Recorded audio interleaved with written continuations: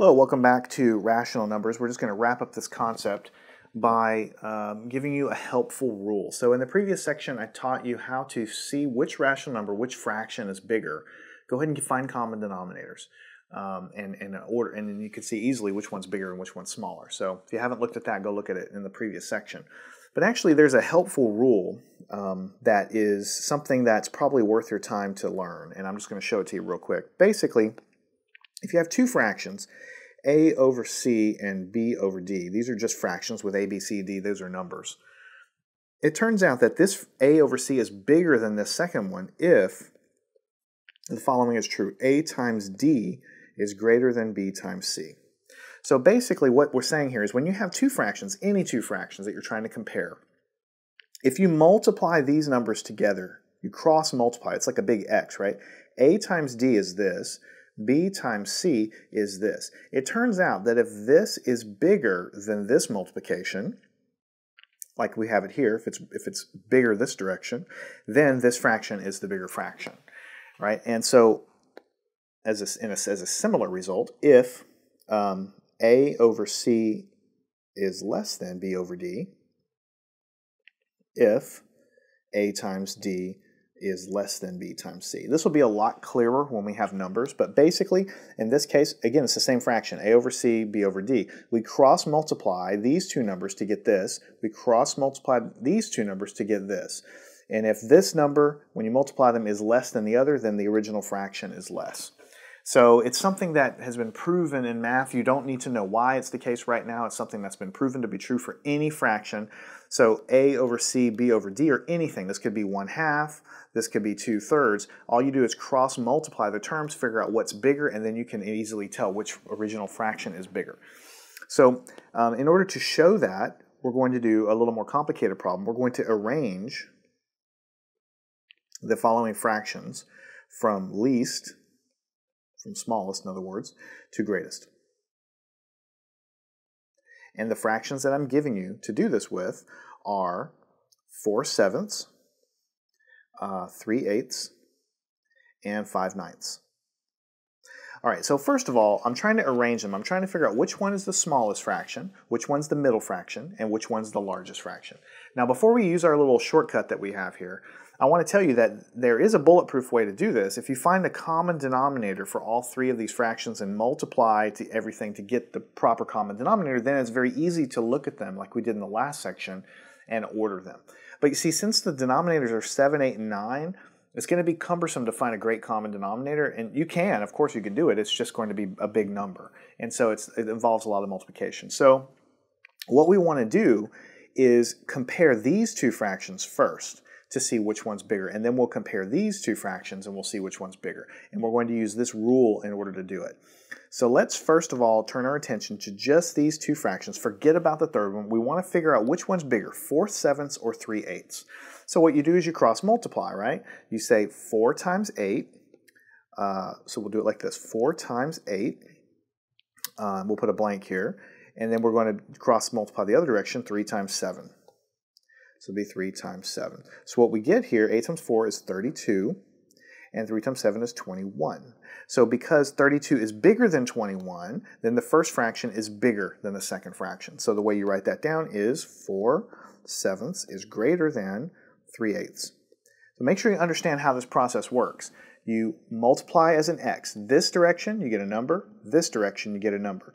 The arrow goes this direction, so in the original set of fractions, 4/7 is bigger than 3/8. All right, but that's only half the story because we have another fraction here to deal with. So what we want to do next, let's compare these two fractions, and we'll do that right here. So here we want to cross multiply this direction like this. So 3 times 9 is what we want to do. We'll say 3 times 9, put a blank, and then 5 times 8.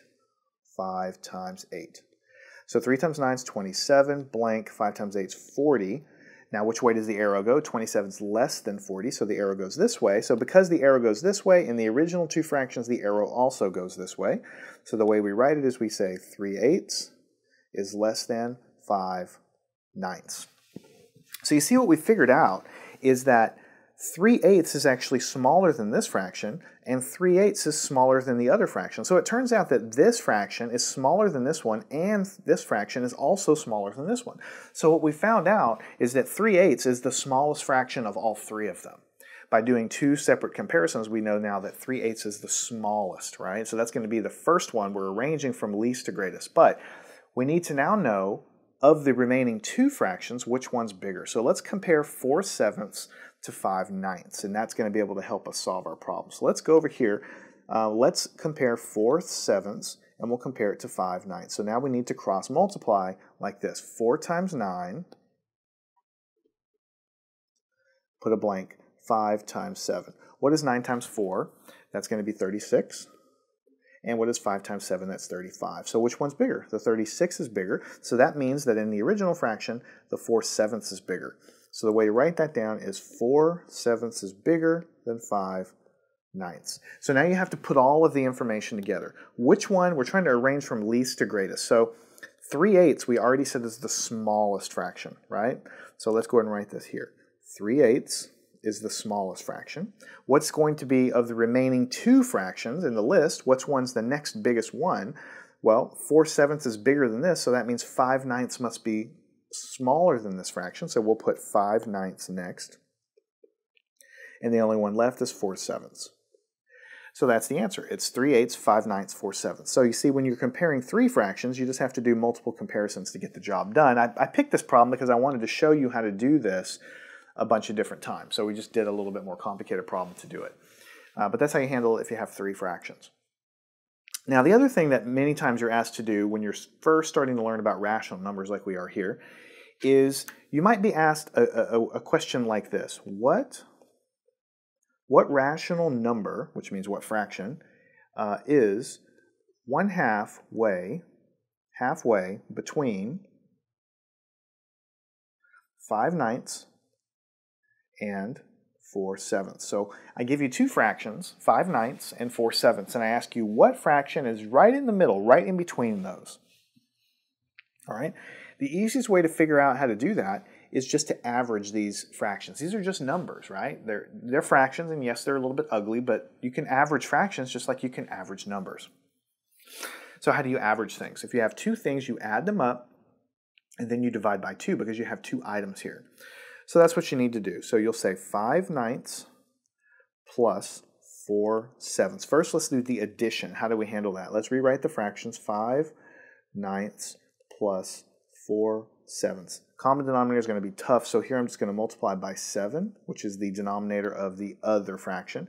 And I'll take this and multiply by 9. So what I'm going to get over here, 5 times 7 is 35. 9 times 7 is 63. That's the first fraction. When you do this multiplication, now you do this one. 9 times 4 is 36 over 63. All right, so now you have a common denominator. So what is 35 plus 36? 35 plus 36 is 71, so you write it as 71 over 63.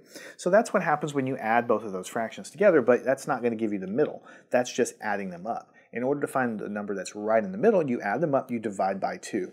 So now we have to say, we have to take the 71 over 63 and then divide by 2. The easiest way, you can write it like this if you want, divided by 2, that's fine. So then you can say 71 over 63. You'll change the division into what? Multiplication, and then you flip over the second fraction, it becomes 1/2. This just comes from how we deal with fractions. Division becomes multiplication, take the second fraction, flip it over. So now you just multiply. 1 times 71 on the top is 71. 63 times 2 is 126. And that's the answer. You can't really simplify that anymore. So if you're given a question that's like, find the number that's right in between these numbers, then you just need to know that you can average rational numbers or fractions just like you can any number. You add them up, divide by 2. And the rest of it is just an exercise in doing that. So we've learned about rational numbers, and we have a little more work to do with rational numbers, but we're done with this lesson. Follow me on to the next lesson, where we're going to learn how to write these rational numbers as a decimal. And it'll become very clear and easy to understand once we get there. So make sure you understand this. Follow me on to the next lesson. We'll tackle it right now.